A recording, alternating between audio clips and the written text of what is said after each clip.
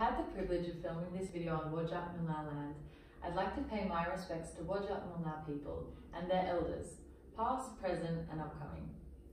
The bulk of this video is designed to share poses to free up energy in the body and to introduce the body to the subtler aspects of yoga. To complement that, I'll begin with some theory about subtlety and why it's important. But first, I'd just like to speak to why this video is being made in tandem with the KickstART Youth Festival. The Youth Festival has always been about fostering community, participation and connection, but this is especially true this year of KickstART Virtual.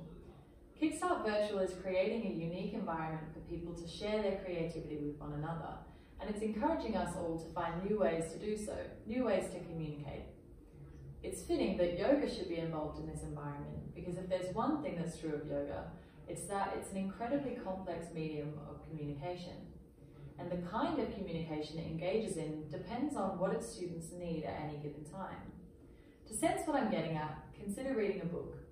The meaning you'll get out of a book will depend on what's going on in your life at the time that you're reading it. Now, this kind of intuitive reading is a really wonderful thing, but it's not always the easiest thing to achieve. We have to be open to it. And often, whether we're aware of it or not, our minds are closed. We perceive our thoughts as being private, creating an internal monologue. But really, those thoughts, requests and expectations and fears, they're being transmitted subtly far beyond our own minds. They're opening up a dialogue with the universe. It sounds naff, but the universe will reply. And as its response, it will infuse the book or the yoga mat, or whatever it is that's your teacher in that moment, with a meaning that is tailored to the thoughts that you're transmitting. But if you aren't open to listening to what the universe has to say, you may miss it. It may deliver the mail to an unmarked address. So how can you receive it? By being present. Presence is the most essential ingredient of good communication, irrespective of time or place. And it also happens to be the most essential ingredient of yoga. As Swami Vedabharati, one of the beloved senior teachers of my tradition, says, being present now is the gap between sensation and thought. It is through presence that we may achieve union of body and mind, and perhaps union of our spirit with something beyond ourselves, if we're so inclined. Now, I haven't gone on this tangent to scare anyone away or to confuse you.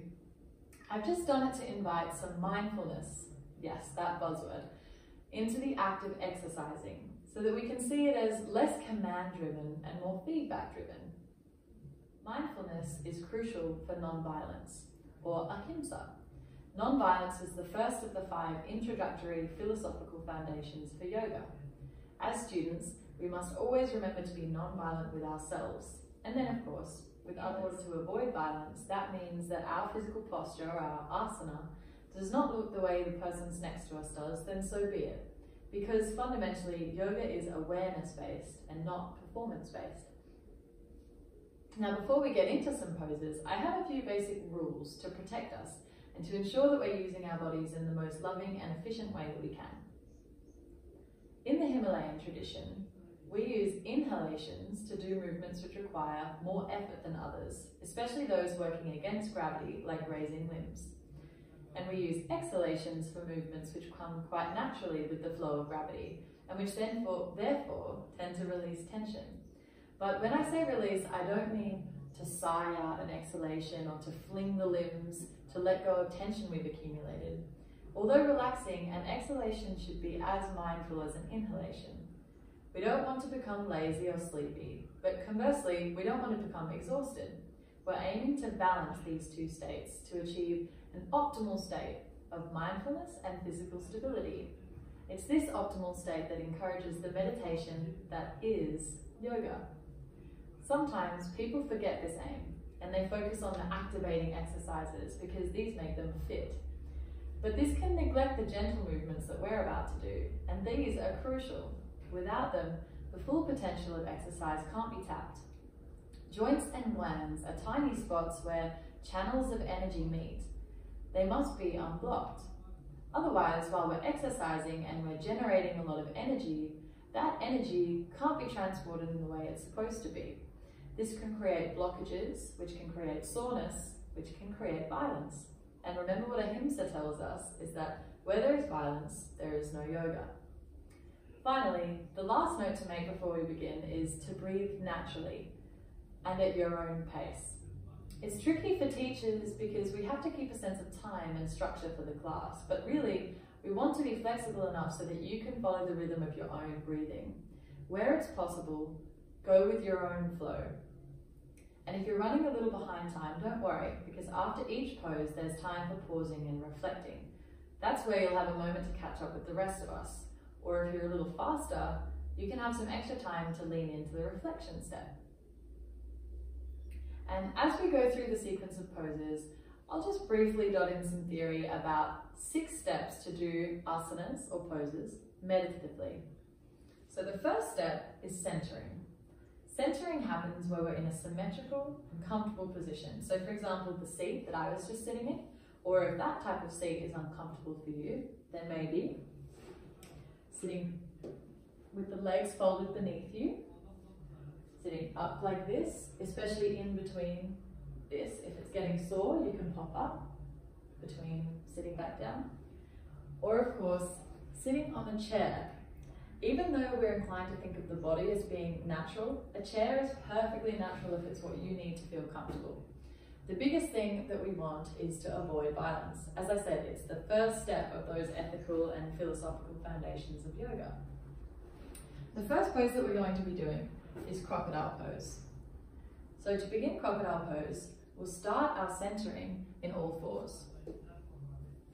For all fours, line your knees beneath the hip points and the wrists beneath the shoulders, just like this. This is just to give you a sense of the symmetry of the body. Then begin to move the hands toward the front of the mat and the feet toward the back. And slowly, using your arm strength, just lower yourself down. Now, you can use the edges of the mat as a good indication of where you want your legs to be. They have some room between one another. Then with the arms, you're going to bring the right elbow toward the right corner of the mat and the left toward the left corner. Then lay the arms flat, parallel to the front of the mat. And you're going to put the right hand on top of the left elbow and the left hand on top of the right. Now just checking in, what we want to look for is that we're not craning our backs or necks in this way. We're only risen off the floor with the support of our arms so that we can get a flow of breath just in this region here, from the ribcage up, because this region is where the diaphragm is. And what we're looking for in crocodile pose is to get a really nice deep diaphragmatic breath, and that's the only intention of the pose. So when you're ready and you're comfortable, just release the forehead to the uppermost arm.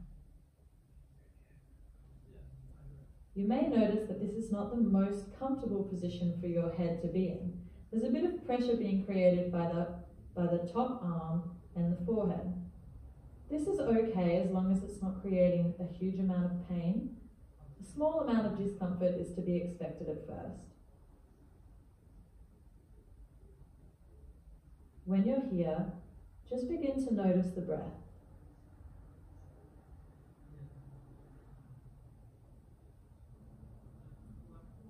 While we're noticing, we don't want to be judging.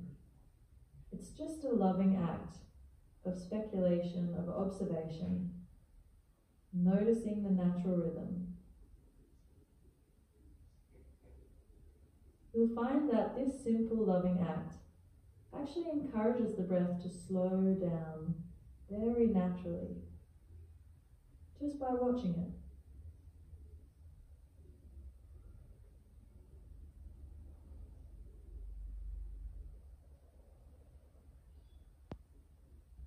As you begin to become comfortable in the pose, draw your attention to the nostrils.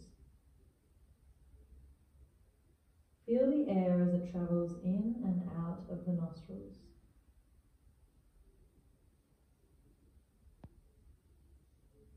Is it warm? Is it dense?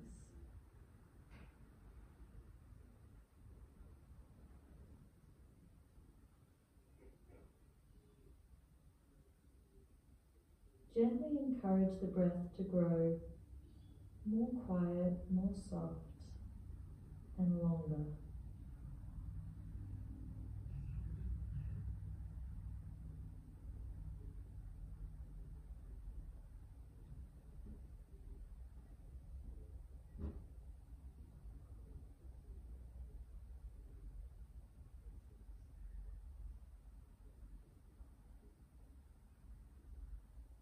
As you become aware of the nostrils, slowly shift attention to the navel region, just around the belly button.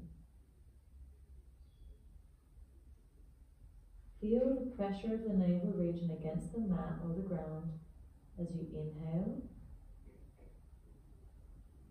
and feel that tension release as you exhale. Inhale, belly expands. Exhale, it gently contracts.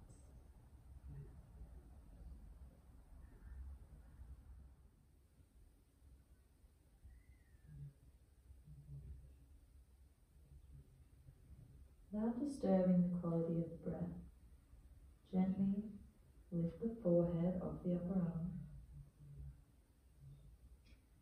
Bring the arms out in front of your face. You can open your eyes if you'd like to watch. And create a little triangle with the thumbs and pointer fingers in front of you. Release the elbows out a little wider. Edges of the mat are a good indication. Then turn the face toward the left and release the right cheek to the ground. This is a more relaxed variation of crocodile pose, but we are still observing the same qualities we just developed in the first variation. So once you're comfortable in this version of crocodile pose, just again, remember your diaphragmatic breathing and pay attention to that channel from the nostrils to the navel and from the navel to the nostrils.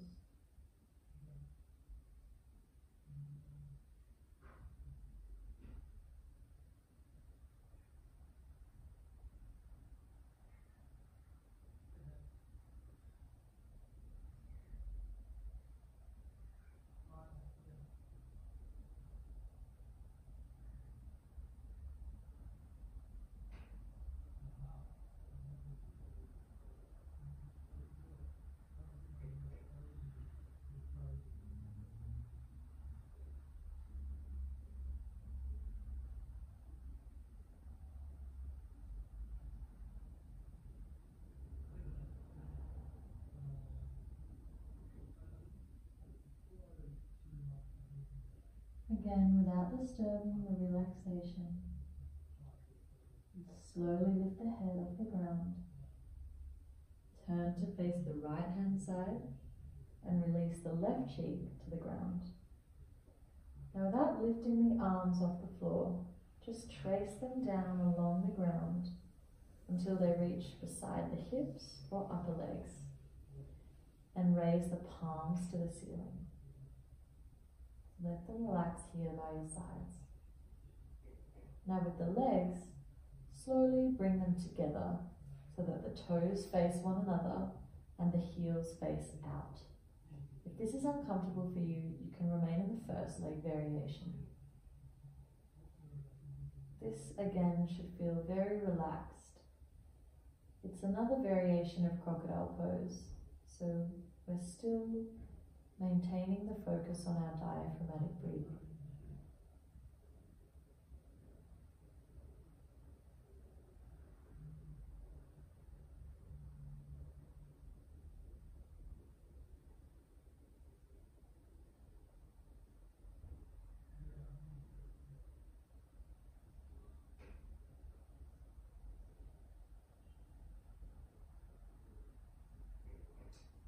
Now, once again, without jerking the body around or disturbing the breath, just gently bring the left arm overhead, still on the floor, and with the left palm on the floor and the right palm on the floor, turn so that you're on your left, the left-hand side of your body. And then hike your knees up toward the chest and stabilize here so that you can observe a final few breaths before we exit this first pose. The right arm can either lie on the right hand side of the body or just in front, wherever is comfortable for you.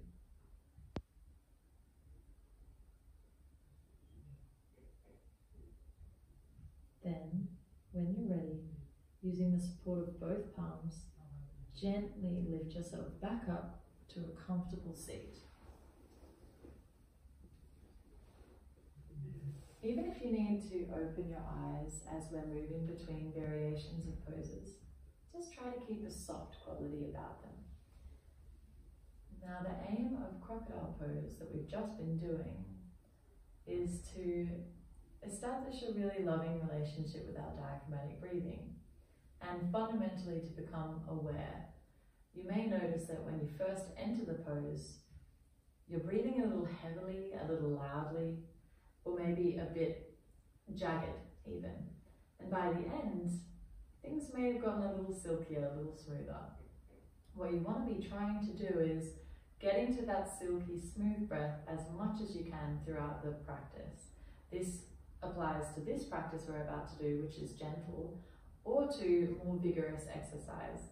Of course, there are times where we'll be quite highly stimulated and our breath will correspond to that. But we want in general to be able to return to our centering and to realign with that deep diaphragmatic breathing quite quickly. If you can't return to that breath, to the deep breath quite quickly, it may be an indication that you've just pushed yourself a little too hard. So just remember to be honest with yourself and keep a genuine conversation, a genuine dialogue going on.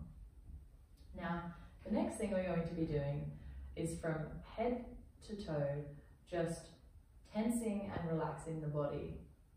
We'll do this through a sequence of joints and glands movements, and we'll start with the face.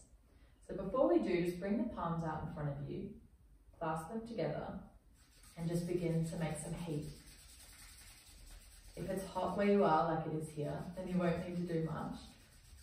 Otherwise, just take your time. And as you're ready, using the tips of the fingers, you're just going to gently pat the skull from the front to the back. Now, there's no right or wrong way to do this, but just try to get a good amount of coverage on the skull. Also, you don't want to be hurting yourself, you don't want to be tapping too heavily, but also you do want to be activating, so apply enough pressure that you do feel a reaction.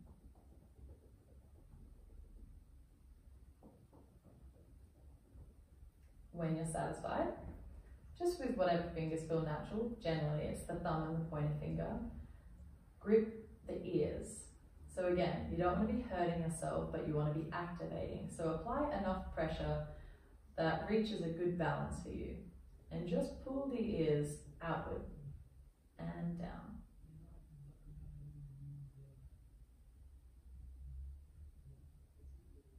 Then using these same fingers, the thumb and the pointer finger, we're going to start massaging our eyebrows.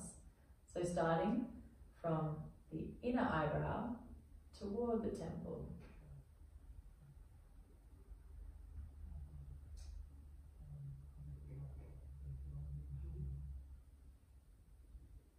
We'll just do most of these movements 3 times.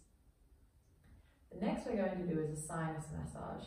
So just using the pointer fingers, what you're going to do is trace a line from where we began that last one, the inside of the eyebrow, down along the bony structure of the nose, not front way so that you obstruct the nostril, but around like a triangle.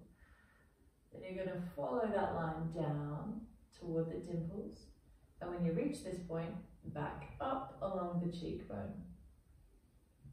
Then return to the center and begin again, 2 more times. So remember, follow the pace of your own breathing. Exhalation, down motion, inhalation, up motion.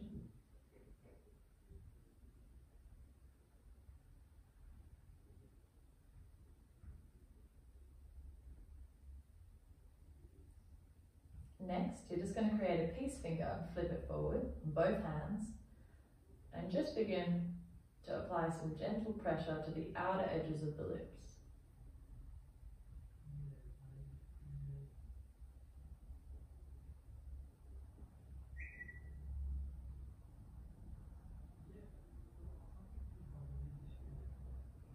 Now, again, just creating a little bit of heat, slowly and gently massage the face. Generally using circular motions, but there's no exact perfect way to do it.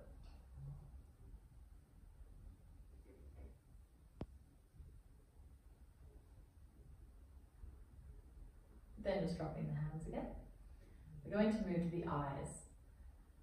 So what we're going to do first is just up and down movements, but don't exert yourself to a point where you're stressing or straining the eyes. We just want to reach a comfortable edge. So when you're coming down, you're aiming to look at your belly button, and then when you're going up, you're aiming to look at your forehead.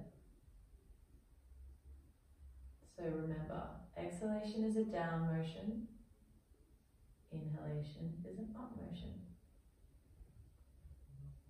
Just one more at the pace of your breath.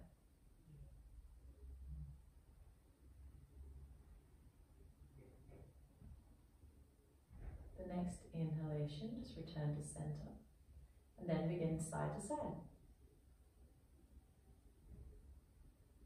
So it's 3 times, both sides.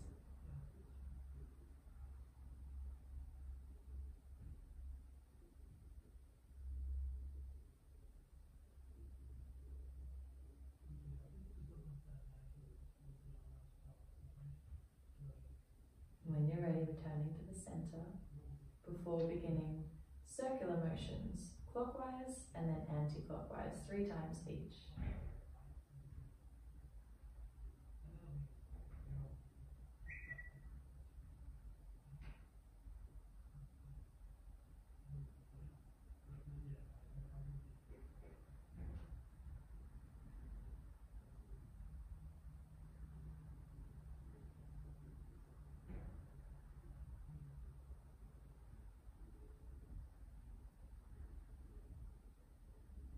Back to center. Just begin to blink the eyes quite fast, a few times, before squinting them shut, holding the squint there, and releasing. So next we're going to do some movements with the mouth. Now remember that you're at home alone, well, potentially alone, so don't be afraid. It doesn't matter how your face looks, it's about how it feels. We're awareness-based. So for these next ones, when I'm asking you to stick the tongue out, go for it. So before we begin with the tongue, we're just going to use the mouth and open it nice and wide with the teeth exposed. So on an inhalation, you're going to open as much as you can. And exhalation, close. 2 more just like that at your own pace.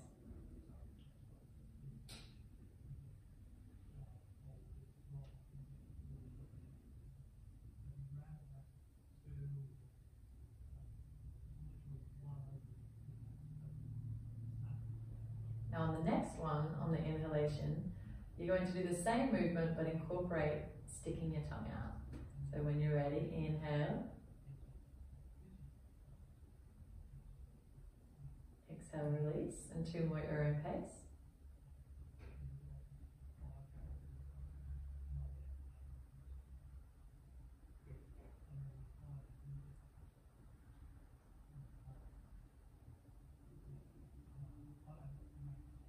And when you're ready, just pout and smile a few times to release the tension.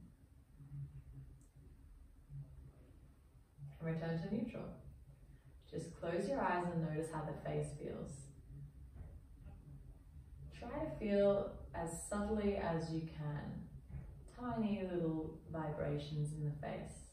Changes in heat, changes in the quality of the skin. How do you feel?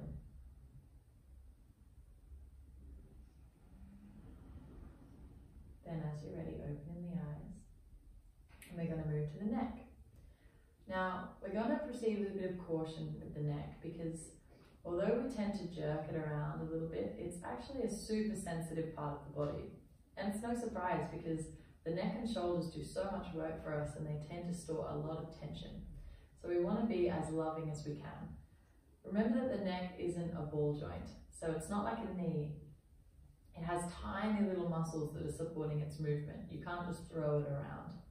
So in particular, I want you to think about when I tell you to move your neck back. I don't mean jerk it back. I mean raise the chin to the crease of the back of the wall in front of you and the roof. Or that's a general indication, this kind of diagonal line. So the chin shouldn't really be going beyond about this angle.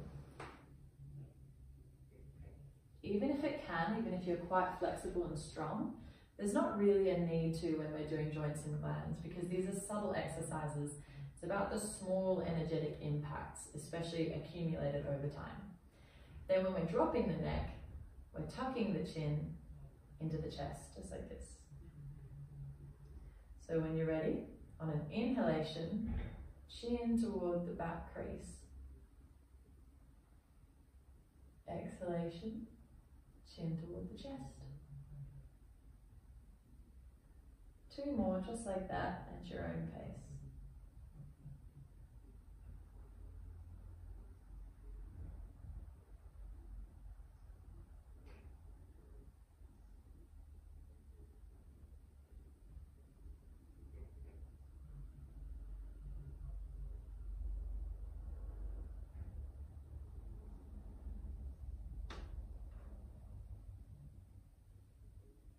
When you're ready, just returning to center before beginning left to right. So for this next one, a cool trick is visualization. Some of us have a lot of soreness in the neck. So even a simple, well, what may seem to be a simple movement like turning the head left or right can actually create quite a bit of stress in the upper neck. This is especially true when we're having a really deep listening conversation with our bodies because we're noticing a lot more pain than we're perhaps inclined to notice in our day-to-day. So with that in mind, try to visualize a little bit beyond your physical capacity today. So if you have your eyes closed, you may think that your nose is tracing quite far over the shoulder, even if it can only get about here. You'll visualize it being here. It's actually really handy because it almost tricks the body in the long run into becoming that mobile, becoming that flexible and strong. So don't be disheartened by the fact that maybe your mobility isn't as broad as you thought it would be today. Use the visualization to trace where you'll be in the future. It's also a really lovely way of keeping a track of your goals and hopefully keeping you coming back to the mat. So with that in mind, as you're ready, you're just going to do 3 on each side, starting with the left side.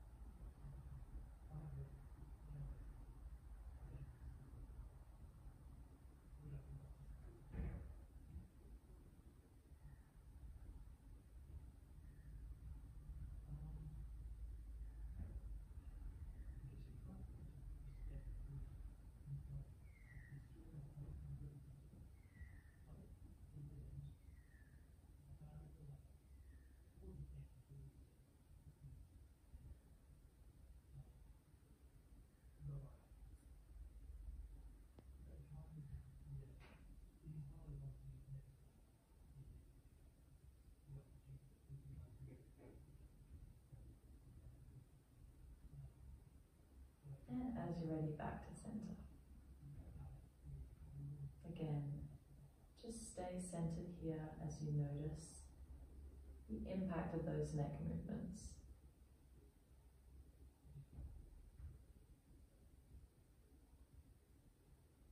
And slowly open your eyes. And we're going to come up to standing. But seeing as we've been sitting for quite a long time, whether it was in a chair or on the floor, or in any way, our legs are probably going to be a little bit more tired than we may expect. Even if they're not, it's just nice to give yourself a bit of support as you're coming up to standing. So using the support of your palms and your arm strength, or whatever it may be that's near you, if you have a table, just push yourself up gently to come to standing. When you're here, just check in. Make sure that your hips are over the ankles or thereabouts, and that your shoulders are nice and drawn back. Now the shoulders are what we're focusing on next. So we're going to begin by shrugging up on an inhalation and down on an exhalation. 2 more times at your own pace. And remember, when you're comfortable with the movements, feel free to close your eyes and just look inward.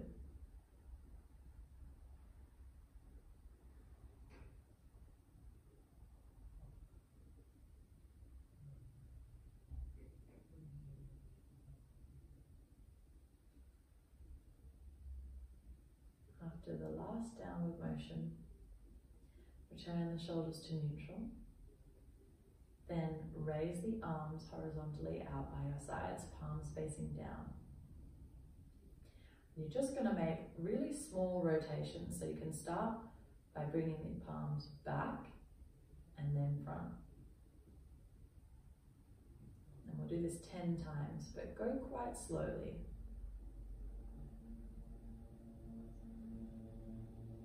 As you do this, you may like to think of your arms being pulled out. If you think of them moving outward, it creates a little bit more of a subtle energy in the shoulders.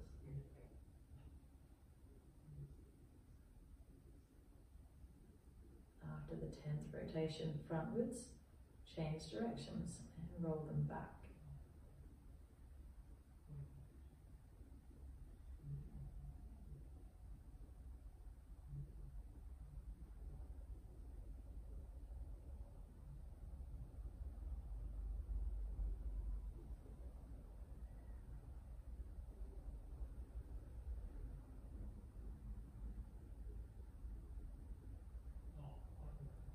The 10th at your own pace, we're just going to swing out the arms to release some of the tension we've created.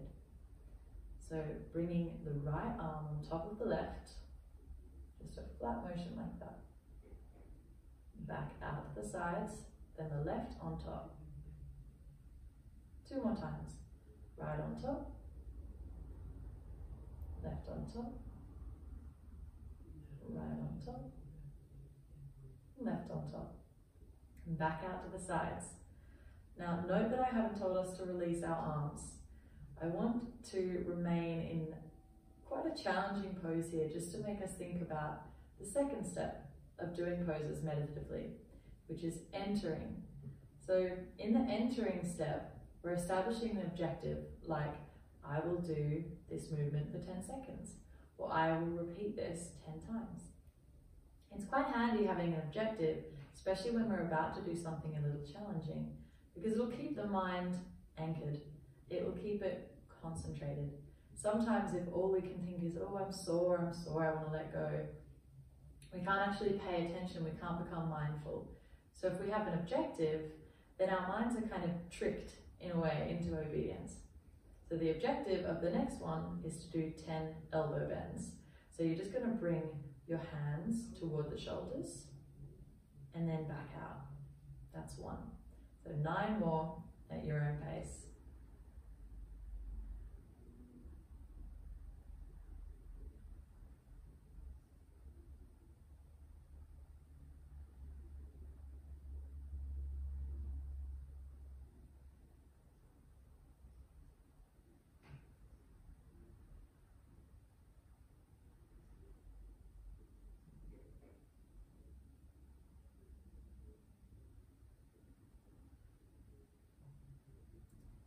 Then back out to the sides, flip the palms back to face below, and you're just going to curl your fingers in to create a fist. Hold the fist, then release and stretch the fingers. 2 more times just like that. Create a fist. Stretch the fingers. Create a fist. And stretch the fingers. Now, we're going to speed up this movement. We're still not dropping our arms, I hope. So, bring them in and out. Increase the speed. Now, as you do this movement, begin to raise your arms over your head.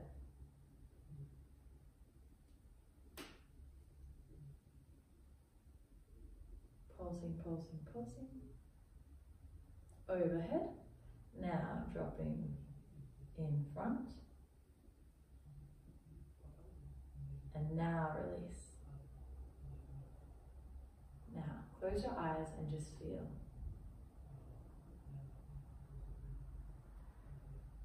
Now, we will talk about step 3, which is refinement. Refinement allows us to ask some big questions of our body to make sure it isn't doing anything it shouldn't be. So you'll notice now that there's quite a bit of energy pulsing from the fingers to the shoulders. And even though that's a lot of energy, it shouldn't be pain. If there's discomfort, this is okay, but there's definitely a distinction between the discomfort and pain. So a good way to think about whether we're going to encounter pain is if our body is doing something that comes way too unnaturally to it. That may either be our biology or because we're just not flexible on any given day. So the refinement step, step 3, is really important to do each and every time you return to the mat and with each and every pose. You don't want to be complacent and think, oh, one day I'm really good at doing this, so the following day, of course, I'll be able to do it. It's amazing how different the subtle workings of our bodies are each day. Sometimes they just don't want to do things. So the big things to look out for when we're refining a pose are, what is our spine doing? And what are our extremities doing in relation to their bases? So by extremities, I mean fingers or hands, toes or feet. So for example, what is my hand doing in relation to my shoulder? Does it feel like they're quite out of line? Do I feel like I'm ruining the natural progression from shoulder to hand? Or what is my foot doing in relation to my hip? Is there something going on with my knee? Am I twisting it unnaturally? There should generally be quite a strong and structural line from the hip to the foot. And we, unless explicitly advised to do this by a teacher, we generally don't want to disrupt that kind of natural strength and points of reference between the hip and the foot. And the back, a good way to determine whether our back is doing the right thing is by measuring the natural lumbar curve. So you can open your eyes if they're not already, and just replicate this at home. So what I do to determine is just to make a little fist with my right or my left hand and put it at the base of my spine. I'll hold my belly with the other hand, just to keep me supported so that I can really be honest about the curve. It's very different for everyone. So just notice, what does it feel like? About how much give do you have? Can a full fist fit between there? Or is it just maybe an open hand? Whatever it is, just keep that in mind. And every time someone tells you in yoga or in any exercise for that matter, to keep your back straight, they actually mean to keep your back in alignment with its natural lumbar curve. So in any pose when we're refining, just ask, how does my spine feel in relation to that general natural curvature? A good way to check this is side bends. So even though, again, this might seem to be a simple movement, it actually creates a lot of subtle movement in the spine. And we want to keep it as supported as we can, especially at the point where the neck becomes involved. So sometimes people have an inclination when they're doing a side bend to push the hips out of line and to swing the neck. Two things we don't want to be doing. Rather, we want to be using a nice and strong core and back to make sure that our hips stay in line and we're only twisting with our spine.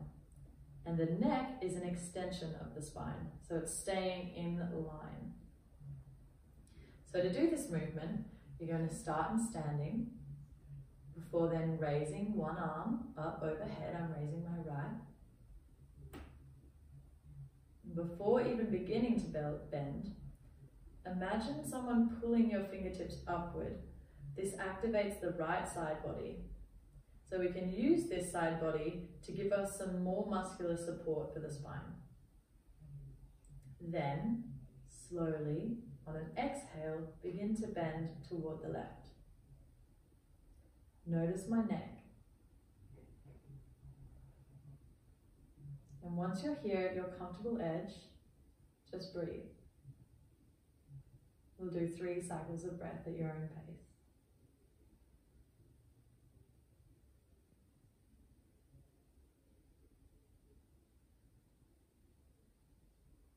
Then on an inhalation, exit the same way we came in inverted.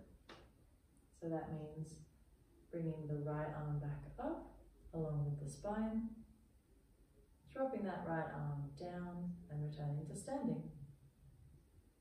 Close the eyes and feel the side body. You may feel a rush of energy in the right hand side. If you don't feel a rush, it's also perfectly fine. Over time, we develop these subtle listening skills. Then when you're ready, open the eyes again. If you like, or if you're super comfortable with it, keep them closed. So raise the left arm, again, nice and slowly, always mindful, overhead. Before you begin to bend, imagine those fingertips being pulled upward. Activate the left side body. And then on an exhalation, bend right.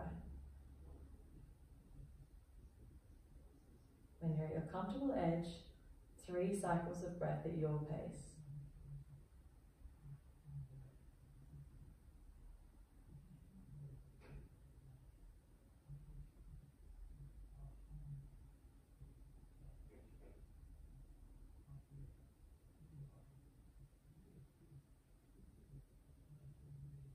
Then on an inhalation, exiting in the inverse of the way we came in. So arm up to the sky, then slowly releasing it by the sides. Again, closing the eyes.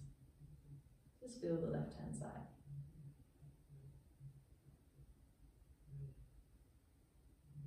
So the next pose is a good example or a good opportunity to talk about steps 4 and 5. Step 4 is a really simple one, well, theoretically at least. It's holding. So basically the only really important thing I have to say about holding is that we're holding a pose and not our breath. So remember what I mentioned at the start. If we're finding that we're panting or that we're having a lot of trouble to return to our deep and diaphragmatic breathing, we may have pushed things a little bit too far. So you want to use your breath as a nice guide of how much you should be holding a pose. So that means duration and also intensity. So hold according to what your breath is telling you to do. If you feel, even if I'm doing something for longer than you feel comfortable doing and your breath is irritated, your breath is telling you, I'm done, I have to stop holding, and that's totally fine. But then you have to be mindful when you're turning into step 5, which is coming out. The reason it's super important to be mindful in step 5, other than because it's yoga and we should always be mindful, is because injuries are most likely to occur when we're exiting a pose. So because we're moving against gravity, quite often when we're exiting, there's a bit more effort required. So we're having to use the activating inhalation, and we're also generating a little bit more heat. And in those situations, our body is more sensitive to being injured. So the next movement is a standing forward bend. It's really simple, but it can show you, based on what we were discussing about the spine, how if we rush out, we can injure ourselves. So to enter, just watch before you actually replicate this one, because I'll show you what not to do when coming out.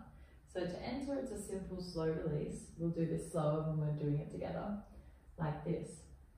But say I've held it for too long and I'm really struggling and I want to just rush out, what I may be inclined to do is just do this. kind of rush out. And you'll notice that my back curved as I came up. I've lost the integrity of my spine. And as I'm doing that, I can create tension in my neck, in my shoulders, in my lower back. There are all kinds of points along that spine that could have been injured because I was rushing. So steps 4 and 5, I feel, are quite closely linked. So now we'll actually do it together. I will stand to the side so that you can see if you need to. But now that you know generally what the movement is, which is just getting the body parallel to the floor, try to do it so that your neck is facing front rather than facing me. You want to be in line. Holding the hands to the hips, take an inhalation in first, and on an exhalation, with a nice strong core and back, bringing the body on a flat plane as close as you can to parallel to the floor. Even if that's nowhere near the floor, it's totally fine. What we're looking for is that natural lumbar curve.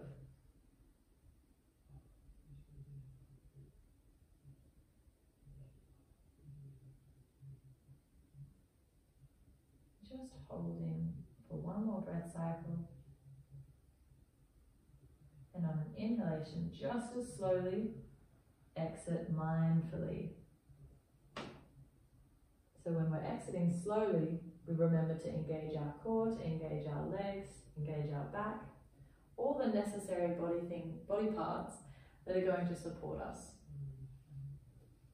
Now facing front again, close the eyes, feel the effect. Where is the energy changing, if at all?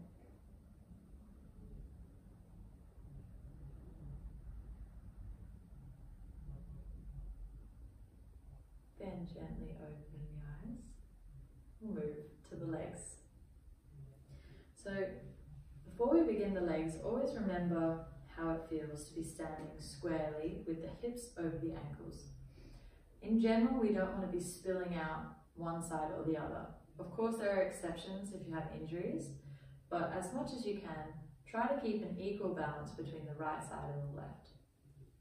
So to begin, we're going to lift our right leg slightly up. It doesn't matter if it's up here or down here, wherever is comfortable for you. Then once we're here comfortably, making sure that we have a good amount of strength in the left leg so that our hip isn't spilling out one way or the other. We want to be straight.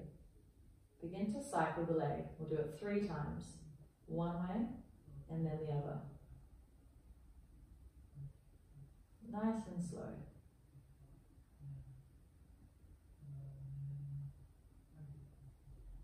Now change the direction. And if you ever need to put your foot down, please feel free to do it. Remember, it's not about performance, it's about awareness. And as you're ready, drop that foot down. Close the eyes and feel the right hand side.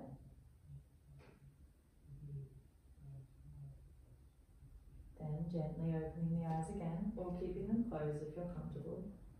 And lift the left leg. Same thing on this side. First, just establish a bit of strength in the right leg. Check whether you're spilling to the right or the left. And try as best you can to stand up straight so that the hips are square. Then when you're ready, begin cycling. 3 times in one direction and then the other.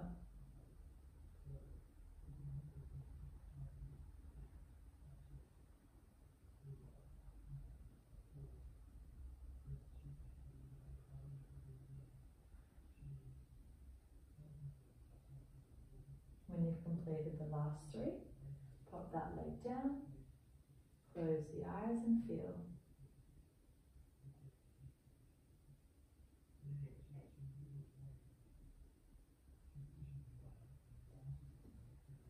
Slowly opening the eyes. The next movement is similar, but what we're going to be doing is shifting the leg from in to out. So it looks like this. Lifting first, establishing balance, then the movement is like this. 3 times at your own pace.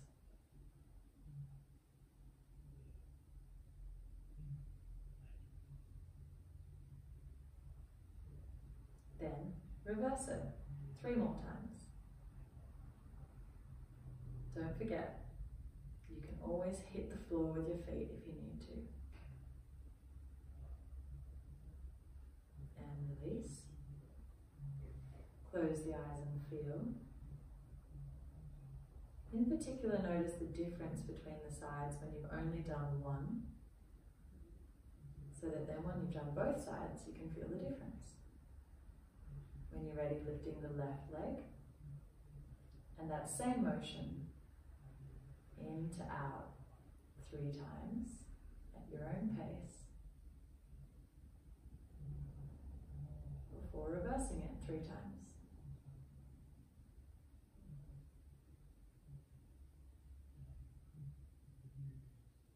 Then releasing.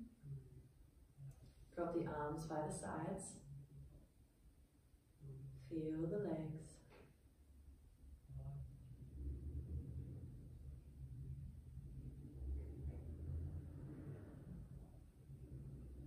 And opening the eyes. We'll move to the knees. Now the knees are a bit of a tricky one to exercise actually. We don't have anything major. All we have is small circles. And the reason that we're going to be making small circles is because if we're doing a big movement like this, generally it's the other muscles of the leg that are actually stepping in. And we want to really concentrate as much as we can on the knees. So to facilitate that, you're just going to create a really slight bend, just like this. And then begin circling. We'll do 10 one way and then the other.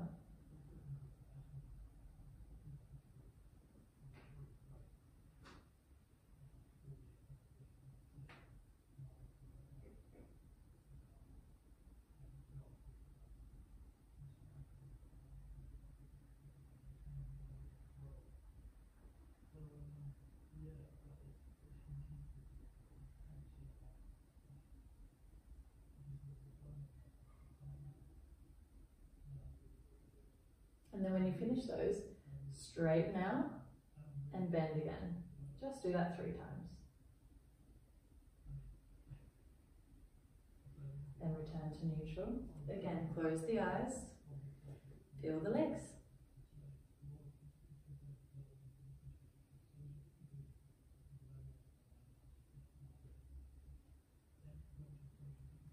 Slowly opening.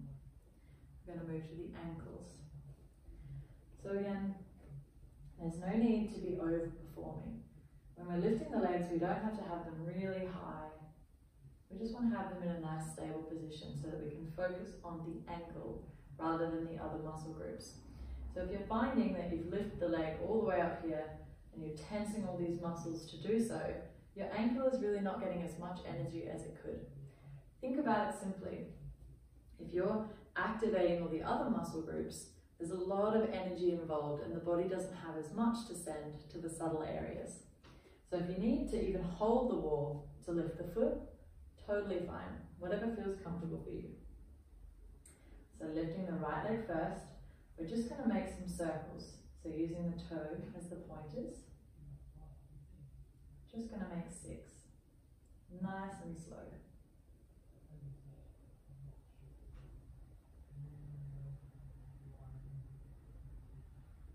Then after your 6th, change the direction.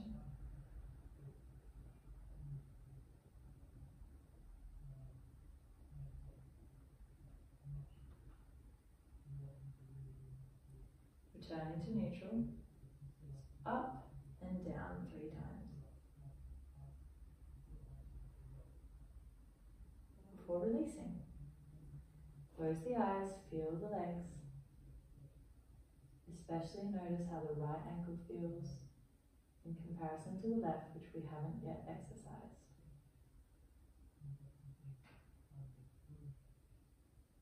Then on the next inhalation, lift the left leg and begin with 6 circles one way.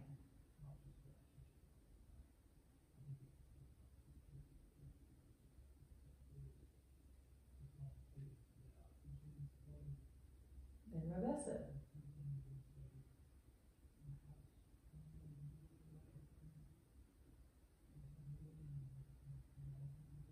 back to neutral, up and down 3 times.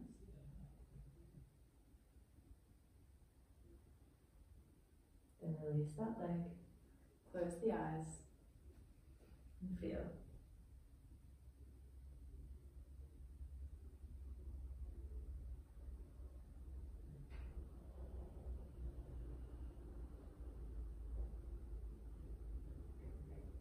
And the last movement we'll do is for the toes. So starting with the right leg, again lifting it with the support that you need. And you're just going to flex the toes on an inhalation and tense them in on an exhalation. Stretch and in. One more time. Stretch and in. Turn to neutral and release. Close the eyes. Feel the toes.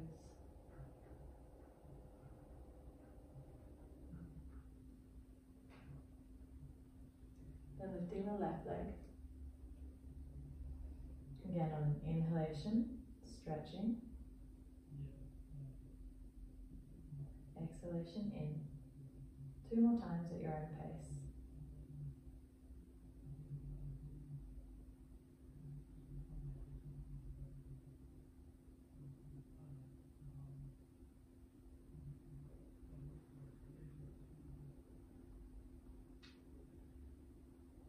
Back to neutral before releasing that foot back to the ground.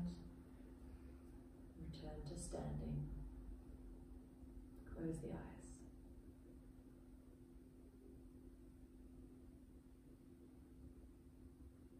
Now that we've completed the sequence from the head to toes, it's time to think about step 6.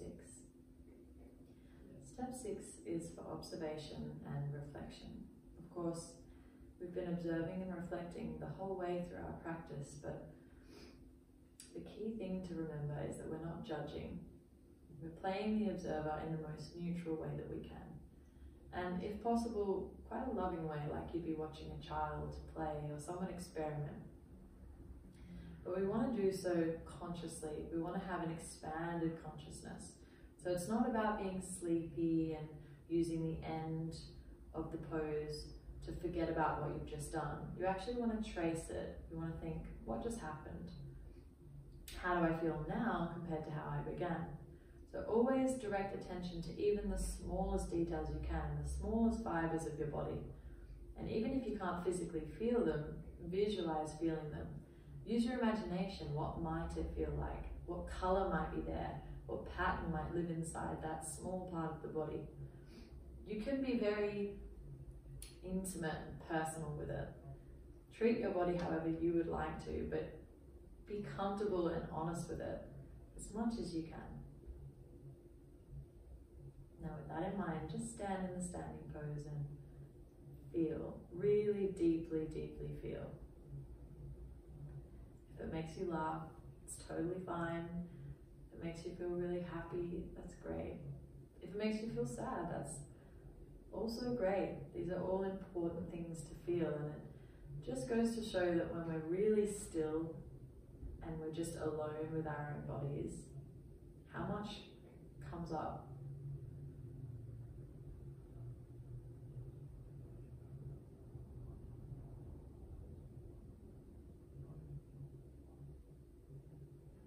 Now, if your mind's gone wandering beyond the deep listening, the internal listening, just use the breath to reel it back in, like the string that's reeling in a kite.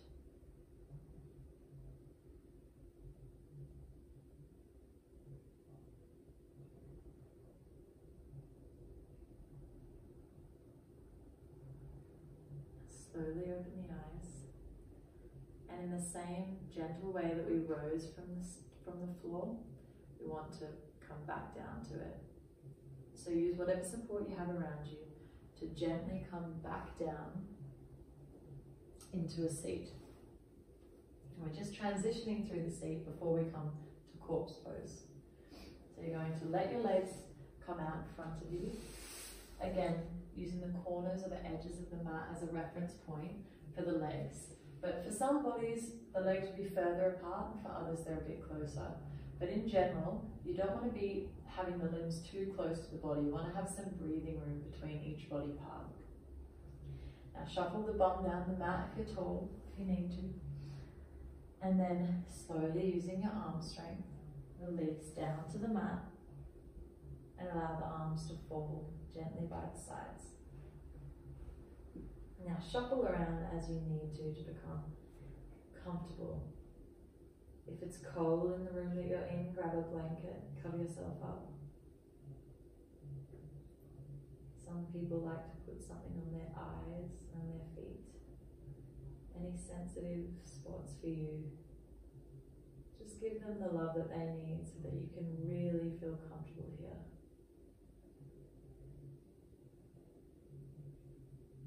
This is really the time where we're giving ourselves permission to pause. Just lying here with the support of the earth beneath us and our breaths to remind us of just how alive we really are. Now, there is an obvious temptation to let the mind wander, whether that's to the things that we have to do next, the things we've done in the past. But I invite you to just trace some concentration from the top of the head to the toes and encourage each part of the body to relax. You may do this just by breathing into the body, into each different part, or by visualizing a light flooding from the crown of the head to the tip of the toes. However you choose to relax, just remember to keep an awareness of the breath.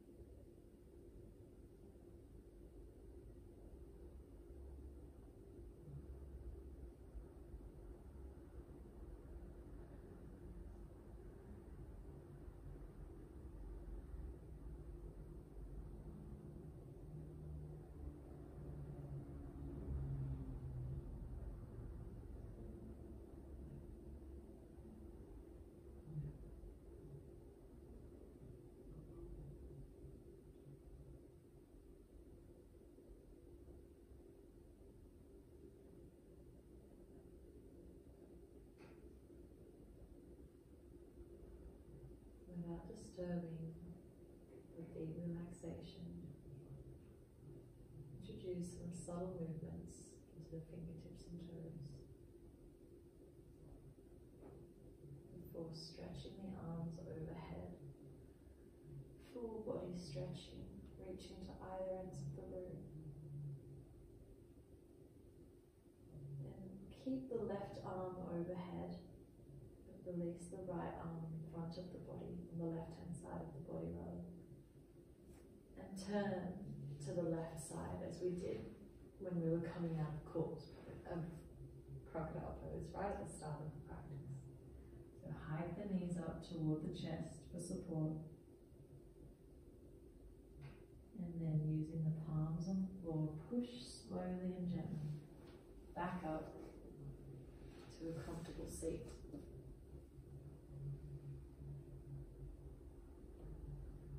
keep your eyes closed if you can in the seat. And just take a few gentle, loving breaths.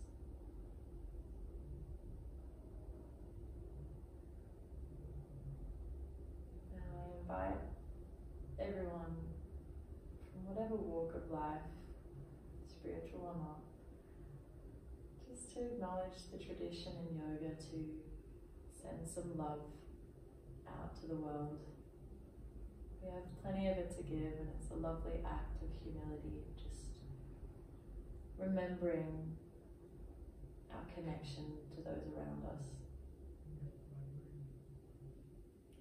So as a gesture of that, just bring the hands together in front of the face or in front of the heart and bow. Namaste. Slowly cup the eyes with the palms. Blink a few times beneath the palms. And then release the hands. Thanks for watching the video with me and for being a part of KickstART Virtual in general. I hope you enjoy every beautiful offering it has for you.